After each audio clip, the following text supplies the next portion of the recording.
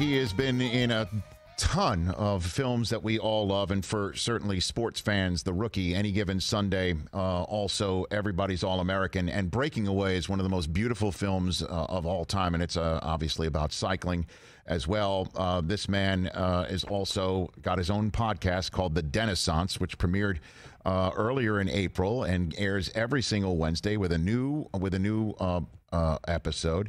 And the episode that becomes available today is with Albert Pujols. He is the host of the Dennissance, Dennis Quaid, back here on the show. How are you, Dennis? Great. How you doing? I'm doing fine. How do you know Albert Pujols, Dennis? Let me just jump in right here on this. Yeah, I've had a very lucky life, Rich. I've been able to meet a lot of very interesting people in my life. Yes. And those are the people I have on the Dennissance. Albert Pujols, I did a movie in the Dominican Republic last year, and that's where he's from. He has a foundation where he helps support and improve the lives of people who are living in what they call bates in sugarcane fields there. And I decided to get involved because he was the job that he was doing. And, of course, I've always been a fan of him from baseball, and so I went to one of his foundation galas last year, and we became acquaintance friends, and the relationships have developed. And I thought he'd be a very interesting guest. And give me a little preview. What do you guys talk about? Do you talk about a possibility of a baseball season, or do you just talk about life in general? Okay. Yeah. Okay. About whether there is going to be baseball and when it's going to be and what it's going to be and how this has affected him. He's,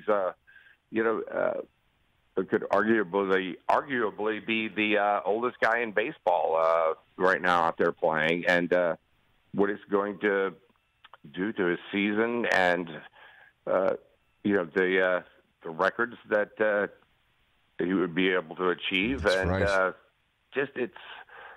And he's just a Hall of Fame guy. That's as a person to begin with, and he's a shoo-in for the Hall of Fame. That's for sure. No doubt about that. I mean, and as you point out, a Hall of Fame person. Do you want to tease? Does he think that there's going to be a baseball season, Dennis?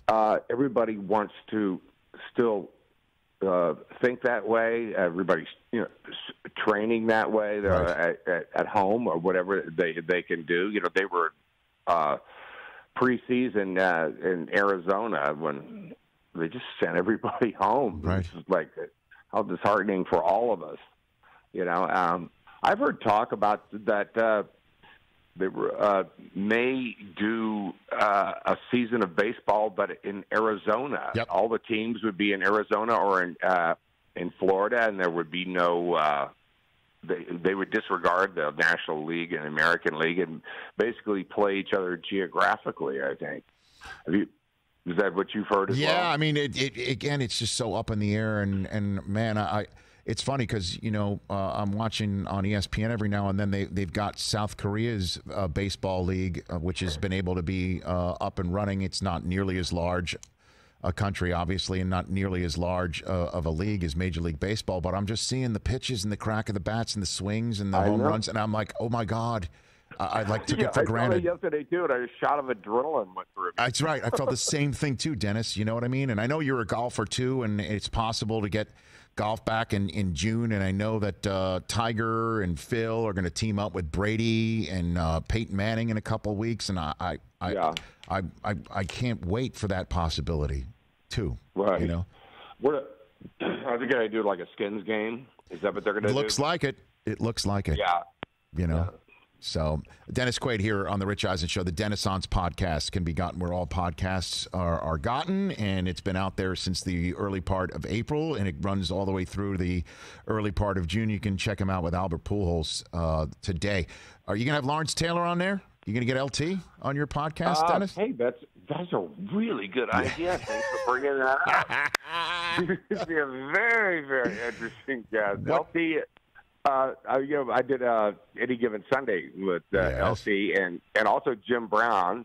It might be, hey, how about a reunion show with that? That would be good. And Jamie Foxx. Yes, that would be good. My memory of doing that movie would be every morning because Oliver Stone didn't really like to start shooting until kind of around noon at that time. But we all had to be ready before. But so it got to be where at dawn we would meet at Doral. We shot it, down near Miami. We'd meet at Doral. The foursome was myself, Jim Brown, LT, and Jimmy Woods. And we would go out and do battle on the golf course before we went to work. I had such a great time shooting that movie. Well, maybe Oliver Stone was told by Lawrence Taylor, "I'm not available until noon." I mean, that could have been it. It could have been LT just telling him what time. Lawrence Taylor is available anytime. He would show up. He would show up in just like house clothes, shorts, kind of like gym shorts and flip flops, right? And wear two gloves, and it doesn't matter how much sleep he'd had, he could hit the ball, man. Yeah, that guy was a competitor. Who's the best? So you had the greatest offensive player and the greatest defensive player, arguably, of all time. That's true. Out there, on the golf course. Out there teeing off. Who is the best? Who's the best athlete player you've ever played with, Dennis? From maybe athlete player? Yeah, at golf. As far as golfing? Yes, sir. That you've ever been paired up with. Well, yeah, LT was really good. I mean, he was like a 6, coming out there, and he could get it done. There's such a competitor. Jim Brown at that time was actually really good as well, really, really good. Well, I mean, with Jim could, but Troy Aiken was excellent, and those quarterbacks, there's been a number of them.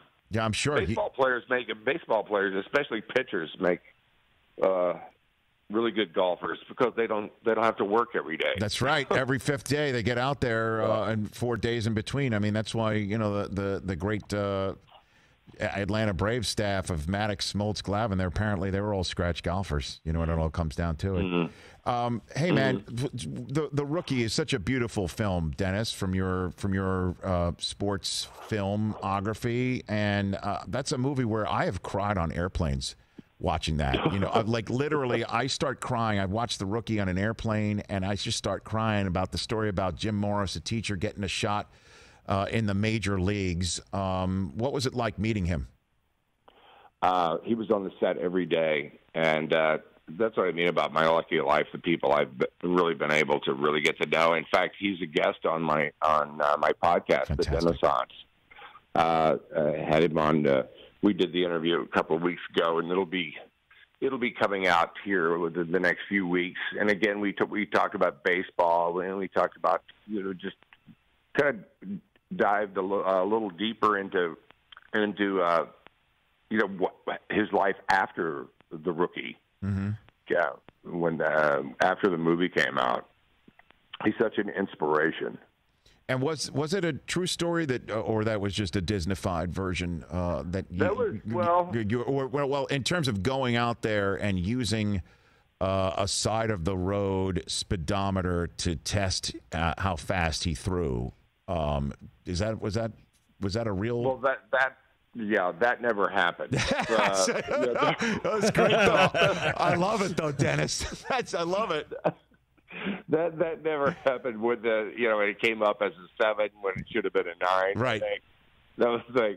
And it's also true that I never put myself on a radar gun when I was during the whole film. Come on, I just didn't want to be disappointed. I did not want to be disappointed. So how fast you throw? To look like I could do it. How fast could you throw then? Come on now. What'd you touch? I don't know. 80? I never put myself on a radar gun, so I'm going to say 90 miles. Attaboy. Damn straight you threw 90. You touched 90. I probably would have been lucky to really be in the 70s. Let's put it that way. I bet you touched 90, no doubt about it. What's the film you get the most, Dennis, when you're out and about or when? What I'm out and about? Well, The Rookie is right up there, that's for sure. And I'm kind of, my career is kind of multi-generational at this point. Because I have a film where people were kids in a particular generation. The Parent Trap is huge, mm-hmm. of course. And Interspace is surprisingly the number one movie that I get as far as worldwide. No kidding. I've been in the backwoods of India, and I heard somebody say Interspace. No kidding. Yeah, it's surprising. And breaking away, though, when we talk sports movies, that kind of gets lost, I'll be honest with you, because maybe it's not just about sports. It just involved a sport, and it involved... Yeah. But what was... Kareem Abdul-Jabbar put that in his top 5 sports movies of all time. No kidding.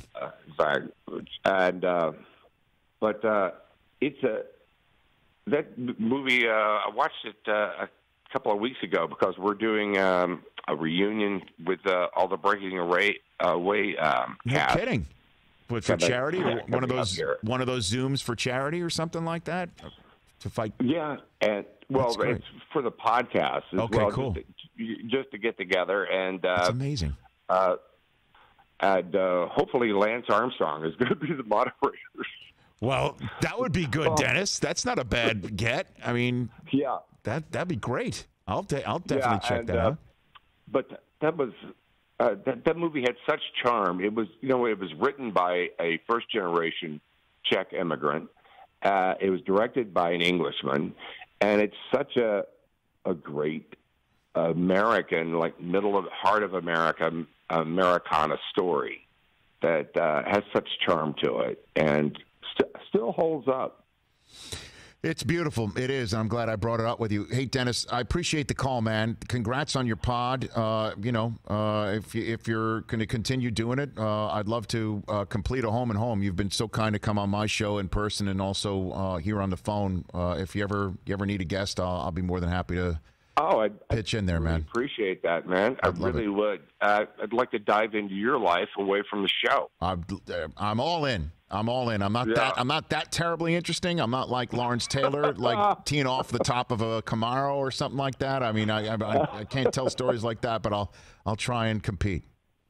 Well, I've always enjoyed being on your show, Rich, and thanks for still being there. Thanks, brother. You're going down to the studio and keeping it going, and we're gonna all get through this, and I think we're going to be even stronger for it. I hope so, and I believe so, too. Thanks for the call, Dennis. You take care of yourself. That's all right. God bless you. Right back at you. That's care. Dennis Quaid. Check out the, you bet, same to you. Check out the Dennissance podcast. Albert Pujols, his latest guest. Fabulous.